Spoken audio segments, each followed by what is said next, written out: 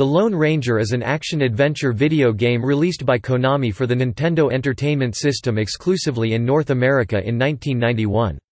It is based on the Lone Ranger radio and TV franchise, the latter which was still rerunning in syndication when the game was released. The player takes the role of the Lone Ranger himself as he engages against outlaws in side-scrolling, overhead, and even first-person segments. The Lone Ranger theme music is played prominently during the game, which includes a DPCM-coded voice clip of the Ranger shouting his catchphrase, "Hi Yo Silver!"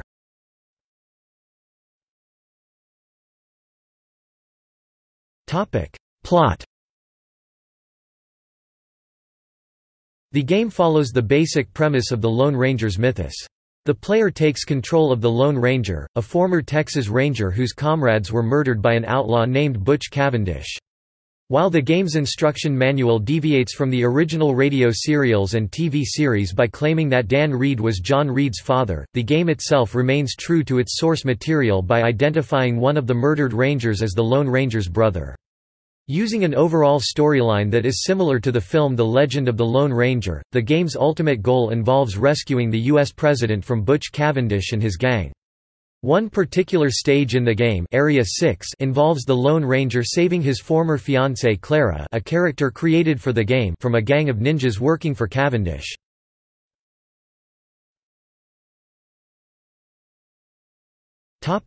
Gameplay.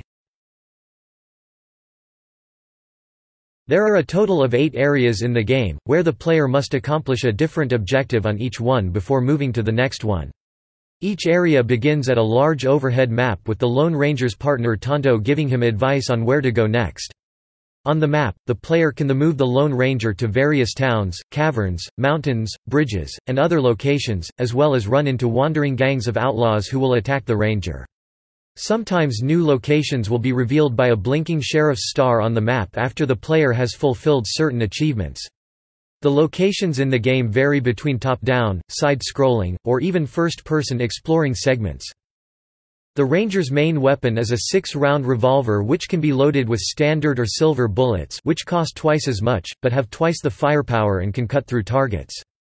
TNT sticks and even the Ranger's own fists can be used as weapons as well in the side-scrolling and top-down segments. The player can also obtain money bags and heart icons from defeated enemies to increase their cash and replenish their health respectively. If the player loses all of their energy, the game will be over and the player must restart at the beginning of the area. After completing an area, Tonto will provide the player with a password which can be used to continue where the player has left off. All of the game's towns, as well as other stages, are played from a top-down perspective.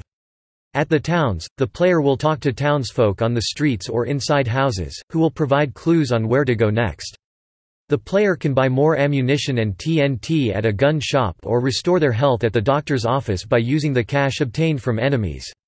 The gunsmith can also upgrade, or even downgrade if desired, the shooting range of the player's revolver by equipping it with a short, medium, or long barrel. The player can also play minigames in certain places to win extra cash. The player will face enemies in the top-down segments as well. If a woman is killed during a gunfight, the player will be penalized with the loss of half of their cash and some of their energy.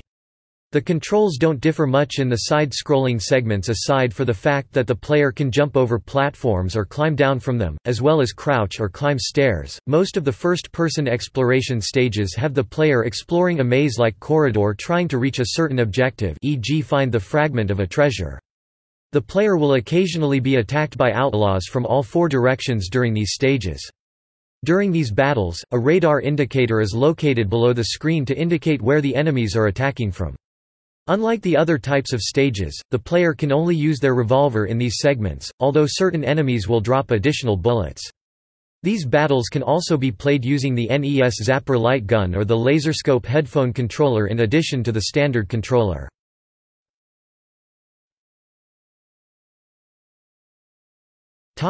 See also: